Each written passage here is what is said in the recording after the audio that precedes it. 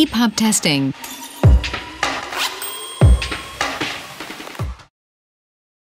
The structure of EPUB files is precisely defined. Their metadata define a clear navigation hierarchy. The supporting files need to be stored and referenced as defined by the standard. The packaging of the resources needs to be done following a strict procedure. Otherwise, you risk your publication being unreadable by any ebook reader. No matter how careful you are or what tool you are using to create a book in EPUB format, a few mistakes can creep in. That is why you need to validate your ebook before distributing it. Validation is the process of making sure that your EPUB contains all the elements that ebook readers expect. An ebook reader can usually open an EPUB file that has not been validated. However, the contents might not render properly, and the navigation might not work. The grade of accessibility is defined by the EPUB Accessibility Specification of the World Wide Web Consortium. As there are clearly defined rules, we can use software tools to test our documents. Tools can help us review our code for correctness. Does it contain any syntax errors? Do all our images have alternative text? Do we have the required metadata? Don't forget that even though tools can be of great help, they have their limitations. Software cannot determine the meaning of code elements.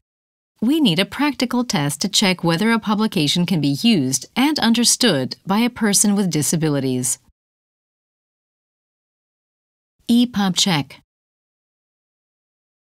EPUBCheck is a tool to validate the conformance of ebooks to the EPUB specifications.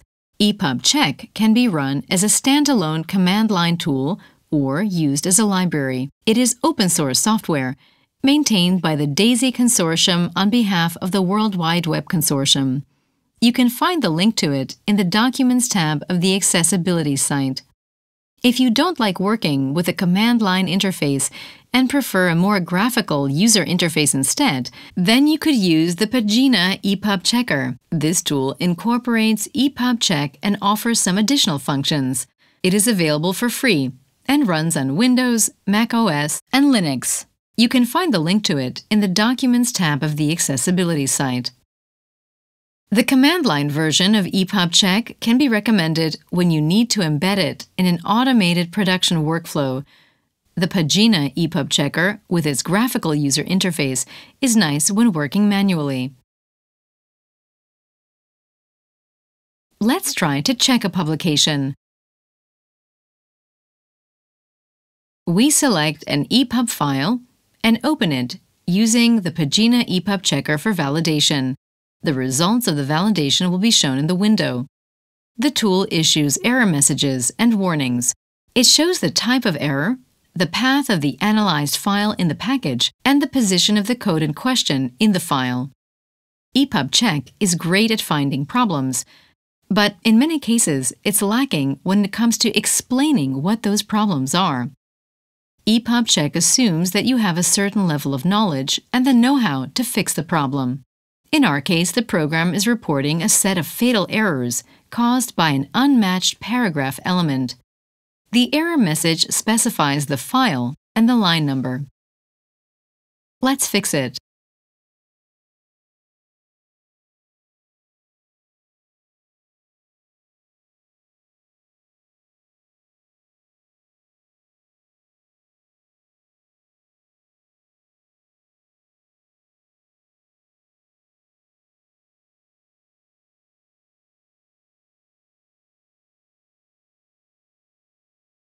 Every paragraph start tag requires a matching paragraph end tag. As we can see here, the paragraph was not properly closed. So, we add the paragraph end tag. We save the file and restart the validation. Another error is reporting that the NCX identifier does not match the OPF identifier.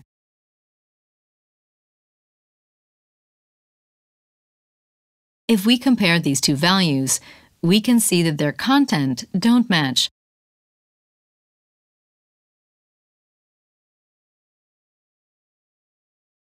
let's fix this too.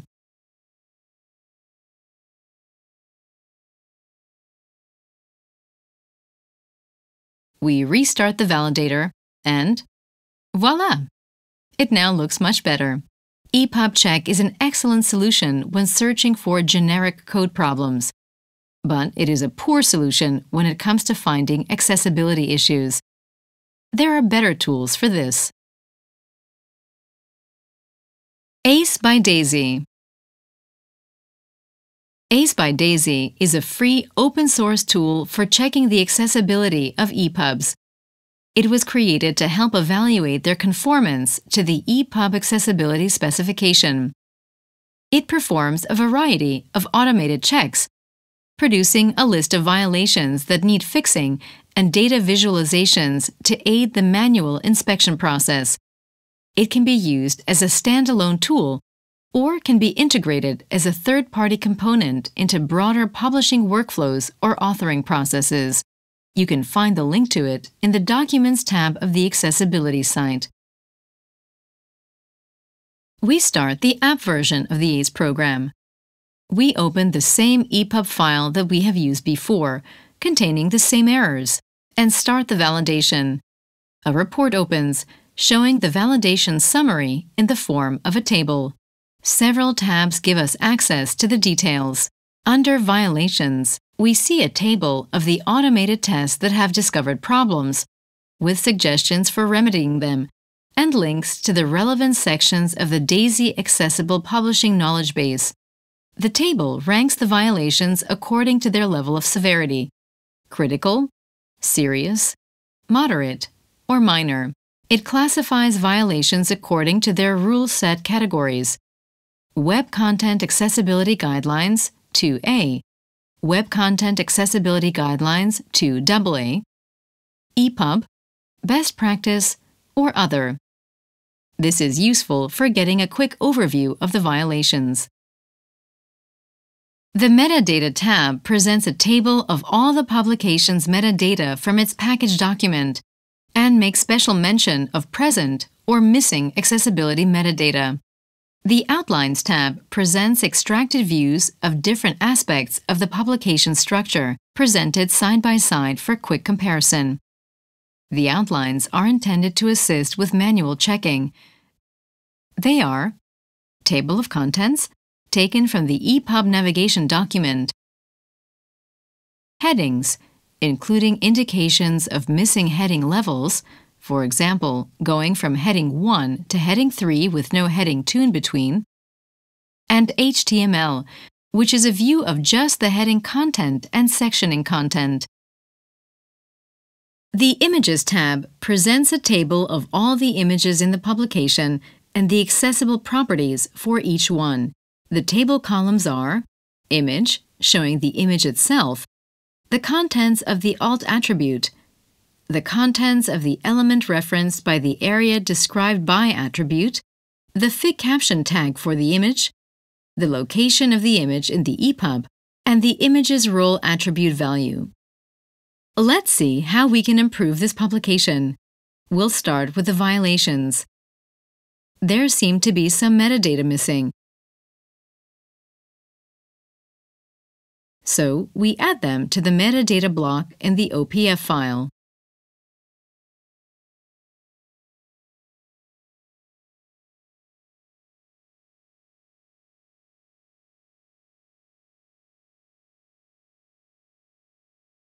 Now let's rerun the document check. All the validation errors related to metadata have been solved. Next, we have a serious error because the language was not defined in an HTML element, so we add it to the corresponding file and do another recheck.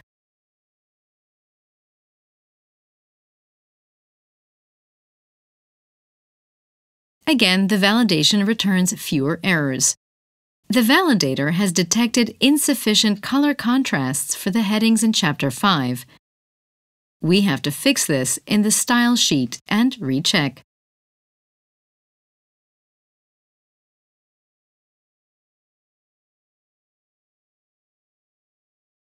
The validator is reporting a case of inappropriate heading level nesting.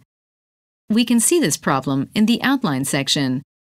The file for Chapter 2 has a heading of Level 3 under a heading of Level 1. Of course, this is not correctly nested.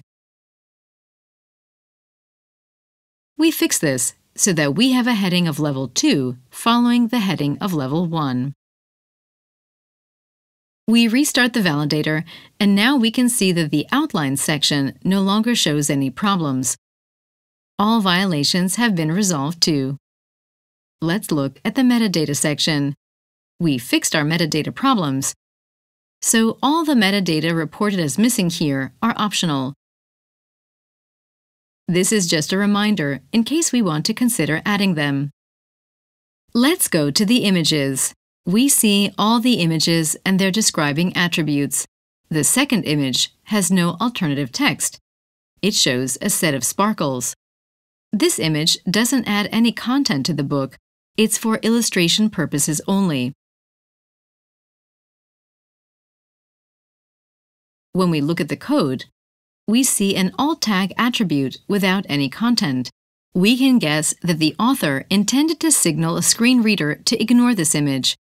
To increase the EPUB's compatibility with as many ebook readers as possible, we add the role presentation to this image. This tells a screen reader that the alternative description was intentionally left empty and the image should be ignored. When we rerun our validation, we can see that the role has been added to the image. The alternative text for the third image just reads image. It doesn't describe it. We open the file in which the image is referenced, and we update the alternative description to match the content of the image.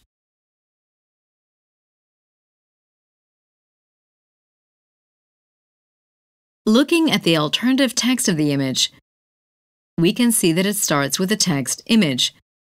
Please note that this is not good style. A screen reader will present this information as an image, so this will present as repetition. We use our editor to delete this text fragment. As the program cannot evaluate the meaning of alternative image descriptions, we manually check each one to make sure it matches the content of the image. This is the final step of our validation process. That's it. Our EPUB passes all of the ACE program's validation tests. Practical tests. The previous tests analyzed the code syntax and checked for misplaced or missing elements. These checks follow strict rules and can therefore be automated using software tools. Even though these tools can be of great help, they have their limits. The software cannot determine the meaning of code elements. We need a practical test to check whether an EPUB can be used and understood by a person with disabilities. Are the alternative descriptions correct? Do they describe the content of the image in such a way that a person with visual disabilities can get an idea of what they portray? Does the sequence of the content make sense? Is the color contrast always sufficient? Knowledgeable human evaluation is always required to determine if an EPUB is accessible. Ebooks can be read on hundreds of different types of reading software and devices. It is totally unrealistic to test an EPUB on them all. As the validation procedure has made sure that our book can be read on as many devices as possible, it is sufficient to test the content aspects on 3 types of ebook readers. By testing on a PC, we can check whether the document works well with screen reader technology. By testing on a smartphone or tablet, we can check whether the document works with touchscreen technology. For example, are potential links in the document large enough to be usable? By testing on an ebook device with a grayscale screen, we can check whether the document can be read without color.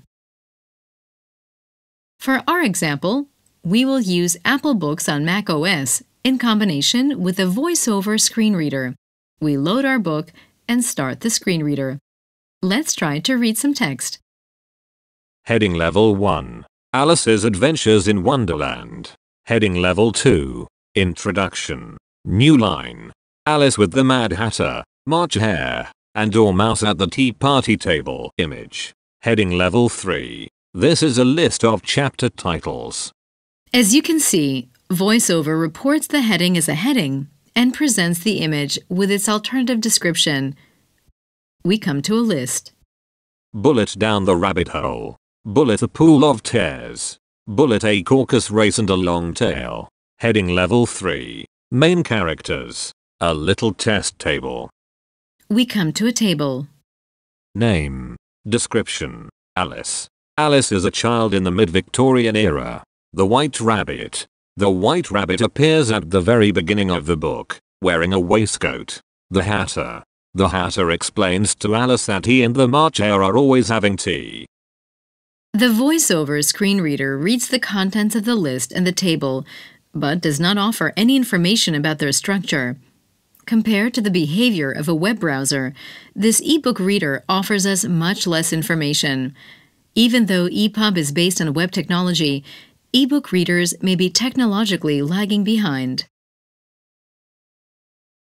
Alice's Adventures in Wonderland, commonly shortened to Alice in Wonderland, is in 1806. Here is our book on an Android device. We are using the Google Play Books app and have uploaded the document to our device. We start the TalkBack screen reader. Alice's Adventures in Wonderland, page 5 of 109. Showing full screen view. Alert Global Context menu. Read from top, in list, 9 items. Double tap to activate. Alice's Adventures in Wonderland. Page content, web view. Alice's Adventures in Wonderland. Heading 1. Introduction. Heading 2. Alice with the Mad Hatter, March Hare, and Dormouse at the Tea Party table. Graphic. This is a list of chapter titles. Heading 3. In list 3 items. Down the rabbit hole. Bullet. The pool of tears. Bullet. A caucus race and a long tail. Test table with main characters. Heading 3, out of list. Name. Column header, row 1, in grid, 4 rows, 2 columns. Description. Column header. Alice. Row 2. Name. Alice is a child in the mid-Victorian era. Description. The White Rabbit. Row 3. Name. The White Rabbit appears at the very beginning of the book, wearing a waistcoat. Description. The Hatter. Row 4. Name. The Hatter explains to Alice that he and the March Hare are always having tea. Description. Not checked, bookmark, out of grid. Double tap to toggle. When we start to read it, we can observe that Google's book reader offers a better reading experience than Apple Books on Mac OS does. Headings and alternative text of images get read to the user, and list and table structures are identified and presented as such. Alert Local Context menu. Not checked, bookmark. Double actions, in list 2 items. Double tap to activate. Alert actions. Next page, in list 3 items. Alice's Adventures in Wonderland, page 5 of 109. Alert Global Context menu. Read from top, in list 9 items. Alice's Adventures in Wonderland. Page content, web view. Alice's Adventures in Wonderland, commonly shortened to Alice in Wonderland, is an 1865 novel written by.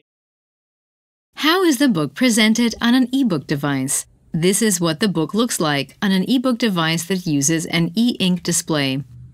Currently, we are using the version without the color corrections we made earlier.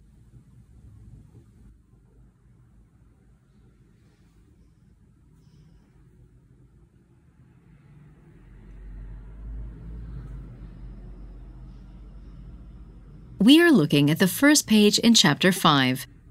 Compare the heading with the one of the following chapter. Can you see that the contrast for the heading of Chapter 5 is not sufficient?